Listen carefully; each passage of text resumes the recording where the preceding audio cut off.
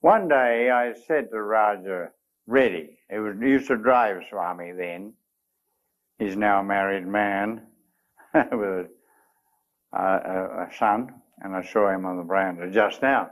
And I said to Raja, who spent most of his time meditating, I must say, on Horsley Hills, and I said, is it long since Swami did the sand miracles that I've heard about? And Raja said, yes, it's a good while, Ah, I said, I hope he does while we're here.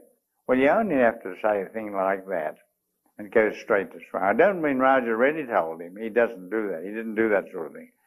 But Swami picked it up himself, you see, that I wanted to see the sand miracles. And it's very educating, really, these sand miracles in the business of miracles, you know. So anyway, I think it was the next evening or 2 evenings later, maybe. He got us into different. He put me in a jeep with Iris and Raja Reddy driving, and Swami sat in the same jeep. So very happy to be driving off with Swami in the evening, night. And then people came in another car, other people. He took us to a spot where there was sand. It wasn't actually on a river bank or anything, but sand had been washed there somehow by the waters. And it's a great big patch of sand, you know, as much probably as half the size of the Darshan area, the spread of sand.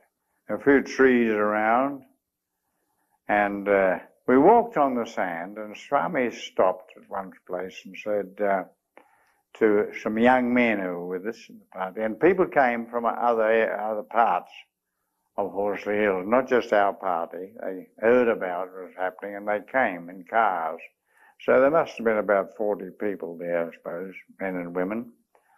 And on a certain area, it looked a very nice, big, flat sand area, Swami stopped and he said to the boys, oh, well, build up a platform here. So he immediately squashed any doubt I would have, any suspicion about having things already in the sand, you see, buried in the sand. When he said, and the boys got to work in front of me and all of us, and they, with their hands, they built a sand platform maybe about 18 inches thick and 2 or 3 meters across. So, no, yes, about 2 or 3 meters in diameter. So Swami sat in the middle of this platform, and we all sat around. And I was pretty close. And, but I wasn't touching the platform. I was just probably a meter away from it, or less, half a meter. Because at one stage I went to put my hand on it, and he stopped me immediately. Don't do that. I didn't know why for years. And I found out years later when Swami is doing these miracles, difficult ones in particular, he becomes like a dynamo. He's charged with this power, this electric power. And if I'd touched that sand that he was sitting on, it probably would have killed me. I know that from other things that happened later on. And so stopped me straight away. Then he started, I was close enough to see what he was doing. I must have been maybe as close as you are, because he smoothed out the sand in front of him, in the palm of his hand, and he drew a little thing on it, you see, with his finger, outlined something. He said, what's that? I said, looks like a bowl to me, Swami. Yes, all right. Then, do you know what he did? He took sand from around with his hands and he built a little sand castle, as we called them as children, you know, on top of that drawing. On top of that sketch he'd made of the bowl. And then, when he'd made this little mound, this little sand castle, as we called them as children, you must have done the same when we were on the beaches,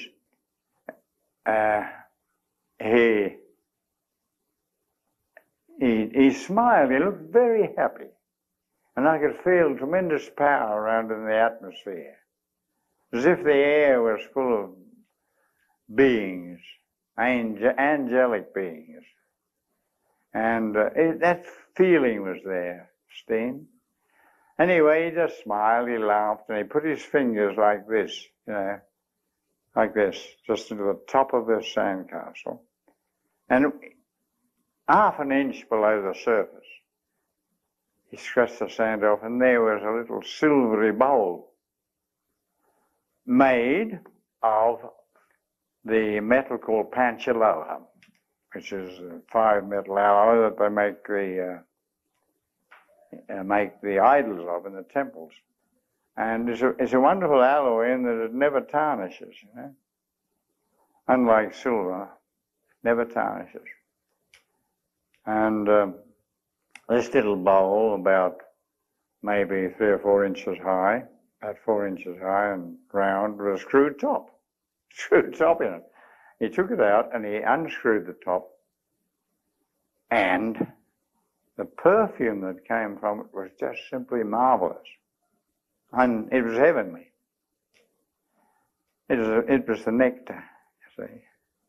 We call it amrit, but you know the amrit that comes from pictures and all that now, that's very weak compared with what was in that bowl. And he just had to open it for the air to be full of the perfume of this nectar of the gods. And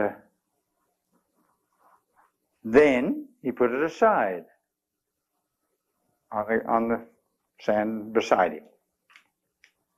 And he smoothed out the sand, he made another little drawing, and what's that, he said to me. So I was fairly close, because he had asked me what he'd drawn, you see, but I didn't dare to put my hand on the platform, on the sand platform. What's that, he said. I said, yeah, it looks like a little spoon. Okay, he didn't say yes or no, he covered it again with sand, mound of sand, put his hand in it and drew out a little golden spoon. Then he stirred the liquid inside the bowl, and the bowl was carved. It's like the first ring he gave me, which was made of panchaloha with carvings on it. And Swami went around giving a spoonful of this nectar to all the men. When he'd finished the men, he said, the ladies can wait till later. Because the ladies were mainly from the circuit house where we were staying. And so then he produced other things.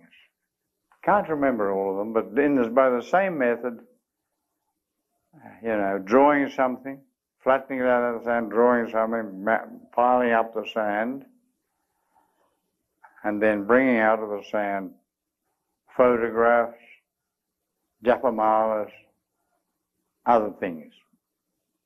But, you know, after a while, the atmosphere was heaven. It wasn't earth at all.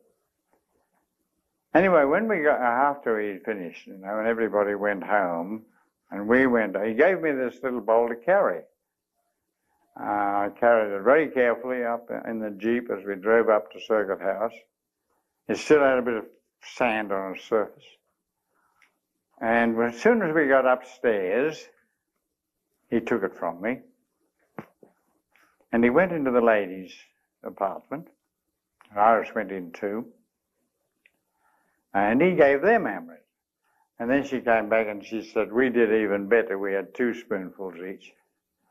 So I wondered then what had happened to it. And some years later I met one of the Sai devotees, and I don't remember his name, but he told me that he had visited Swami the following day at Horse Hills, or 2 days later perhaps, and Swami had given him this bowl. And he said even then it was still full of amrit. So that to me was a very memorable thing because of the effects of the amrit and the taste of it and all the other aspects. So you felt that heaven came down on earth when that happened? Well, it was that atmosphere. It really was. That feeling, I'm sure, I didn't see them, but I'm sure a clairvoyant could have seen a lot of great beings in the sky around. There were trees around the area where we were sitting on the sand. More things happened then. People always want to know about them, because I was one of the fortunate ones who was there in his days of his leelas, you know, or his miracles. He still performs them, but pretty well every time he gives an interview he materializes something.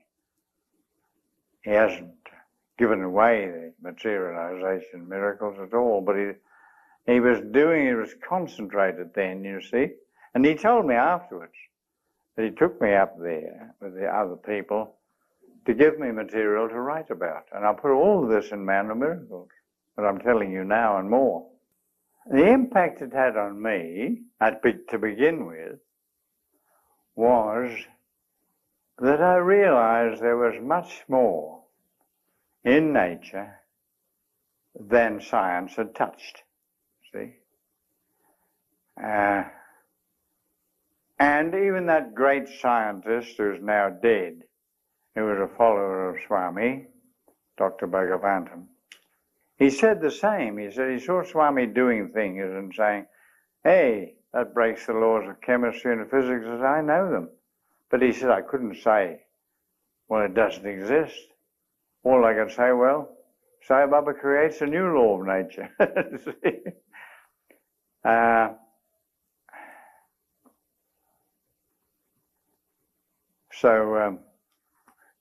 Yes, well, that was you see, I'll put it this way, Steen.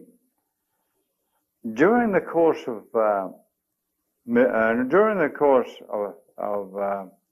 wisdom, ancient wisdom, before I met Swami, just before,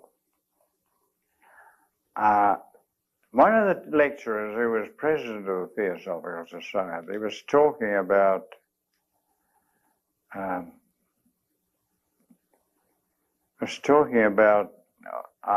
you know, in a general way, that consciousness is the number one thing. And we know now, Swami tells us, God is being, consciousness, bliss, ananda. Three things. So you see, consciousness, we know, you and I know, that consciousness came before physical matter. In fact, you could say consciousness, the consciousness of God, creates this universe. Now, science was maintaining in my day that, but maybe you laugh at this, but this is what they were teaching when I was learning at high school and places, that consciousness comes from matter. You see, matter is first, consciousness comes out of matter. They had it quite the wrong way around. And after this study at the Theosophical headquarters, I accepted the fact that consciousness is the mother of creation, the mother of matter. And that material, what we call matter, which is energy anyway, comes from consciousness.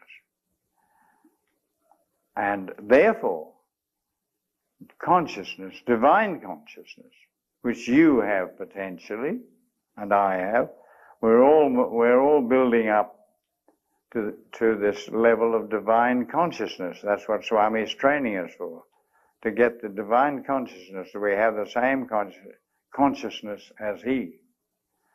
And if we did, we could do the same miracles, you see. Well, I wanted to see somebody who did that. And lying on the beach, I'm going back now, before the Worsley Hills and before I saw Swami even, back to the days 1965, before Swami came to Madras. And I was studying at the headquarters of the Theosophical Society, this course they called the School of the Ancient Wisdom. And in the afternoons when the lecture was over, we used to go and lie on the beach on the Bay of Bengal, and there was an Indian chap, his name I've forgotten. I used to lie there too and talk to me. And he it was who gave me a long list of ashrams he'd been to in India. And I had made a list of their addresses and so on, because we intended to visit them, which we did later. And but he said, after he'd given me all the others, he said, there's another one. He said, it's very remote, in a place called Puttaparthi. He said, and I think he said, he didn't say I think, he said, you have to go by bullock cart. No roads. I haven't been there, he said, yet. Then he said, but they say he has phenomena. I knew in theosophical terms phenomena meant supernormal phenomena or miracles. So I thought in my heart and mind then, I'm going to see him, because maybe I'll have it demonstrated through him that consciousness commands matter. God's consciousness, if you like. And to some degree, man's consciousness is above material things and can command them. And as an old miracle worker of ancient times said, to command nature, you must be above nature. That's where the Swami's spiritual teachings come in.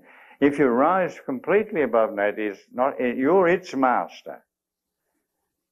It's not yours. You're the master of nature, or the laws of nature. Then you can perform these same miracles. So that was...